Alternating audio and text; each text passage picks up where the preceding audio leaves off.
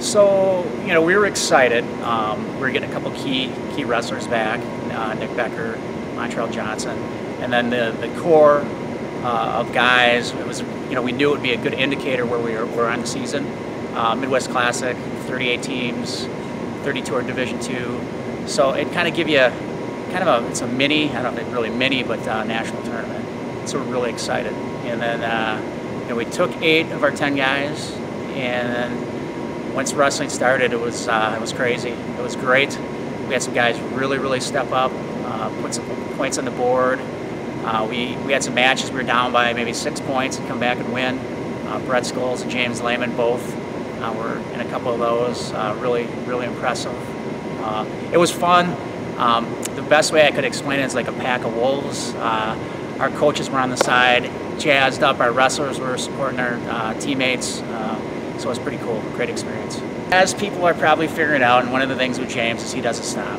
And he just is in those guys' faces and on them. And 99% of people probably would let up at that point, in a match, and he keeps coming, and that's why he's pinning people. They let up for a second, and he puts them on their back. Great work ethic. I mean, he deserves everything he's got.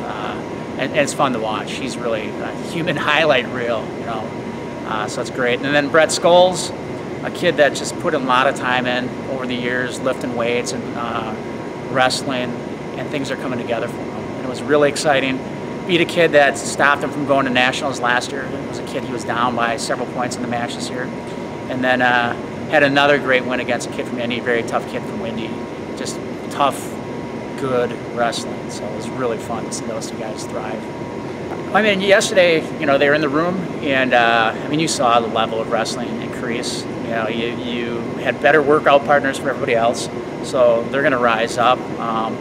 They're excited to be back in the room because training on your own is no fun.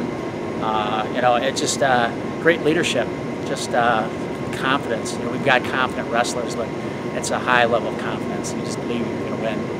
We had some conversations. I think the coaches and maybe Coach Becker talked about that, or Coach Teal, how impressive that is. They're pretty high level. They've put the time in over the years. Just because they weren't in the room with us doesn't mean they weren't training hard. But what's exciting for me is I think that they're going to get better as the year goes on. So I'm really excited to see for both of them where they end up. We're pretty excited. We feel we have a really strong team. We'll see where they rank us before the national duels. We're going to take whoever they give us and run with it. I feel good if we're wrestling our best. We can beat anybody.